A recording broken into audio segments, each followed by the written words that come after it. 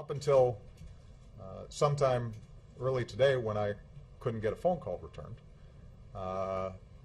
my expectation was that Speaker Boehner was going to be willing to go to his caucus and ask them to do the tough thing but the right thing.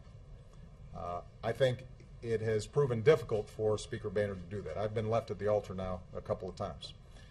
And I think that one of the questions that the Republican Party is going to have to ask itself is, can they say yes to anything? Can they say yes to anything? I mean, keep in mind, it's the Republican Party that has said that the single most important thing facing our country is deficits and debts. We've now put forward a package that would significantly cut deficits and debt. It would be the biggest debt reduction package that we've seen in a very long time.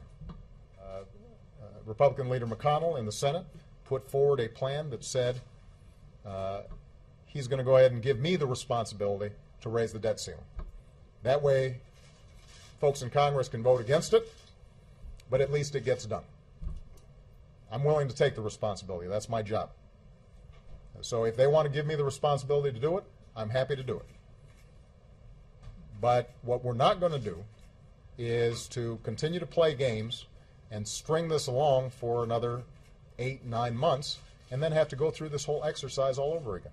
That we're not going to do.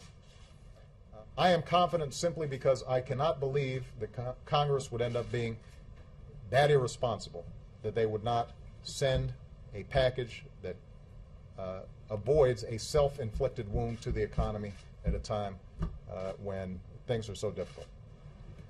At some point, I think if you want to be a leader, then you got to lead.